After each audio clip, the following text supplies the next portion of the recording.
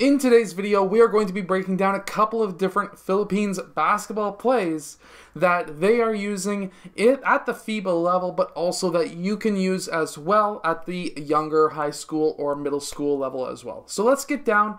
Let's check out a couple of these plays. I know you're going to absolutely love them. Okay, so in this first play, what we are going to have is basically an offset of two players. What we're going to essentially have is a lightning bolt style setup, and what we're going to start with is, of course, that top player cutting across the key, and this player here setting a screen for the player who was out on the free throw line extended. This is going to end up being a staggered screen, and this player is going to end up posting up in the low post.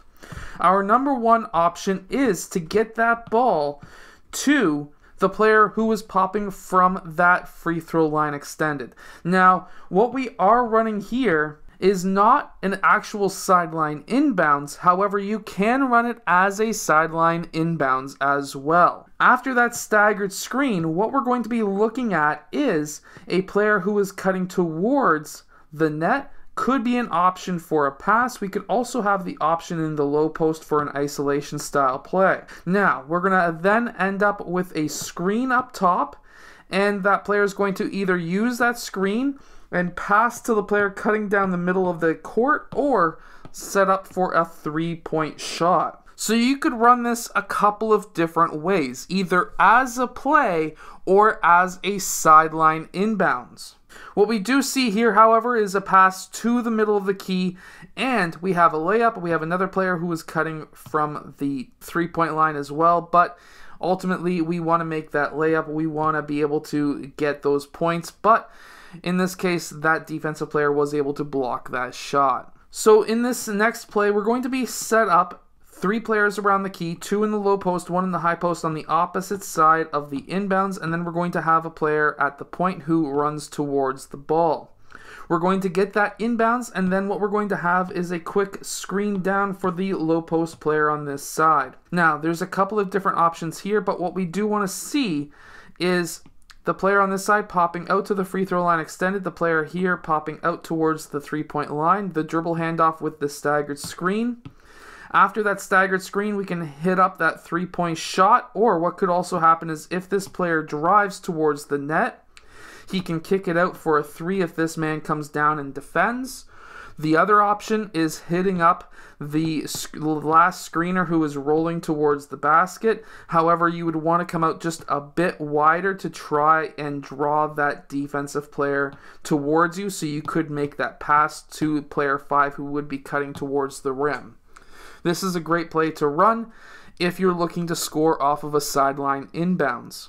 Of course, he does make that three-point shot. Okay, so now in our last play that we're going to be checking out, it's a 5-out offense. I really like the 5-out. There's two plays that I really like. Triangle and 5-out, those are the sets that I really personally love.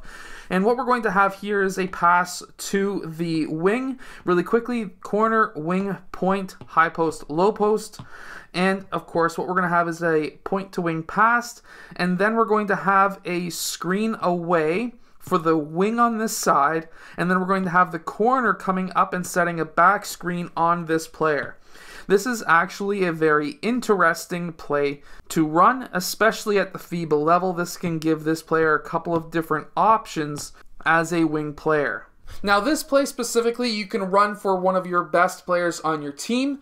Also, definitely make sure to check out my 5-out complete guide down in the description below. However, the player here decides to pop up instead of cutting back door, and that is something that is what you could run if you have a very good three-point shooter. And of course, he bangs that shot. However, what you could see also is if he was to cut baseline, then what you can have is this player going to set another screen for this screener who could come off that screen, and now this player would still have another option where it wouldn't just be that player cutting towards the net back door. You would also have the initial screener popping up for a three.